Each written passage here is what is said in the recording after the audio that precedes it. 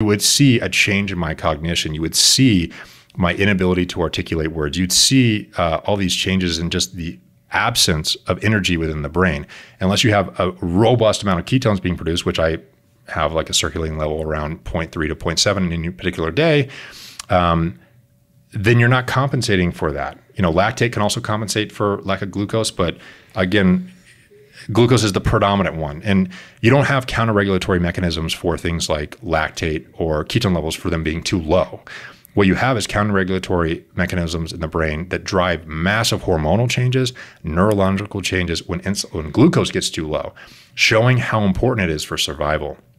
And people know this all too well with type 1 diabetes if they experience hypoglycemia. It's unfortunately quite common due to just the difficulty in managing exogenous insulin around food, food being the most powerful regulator of glucose control in the context of that disease.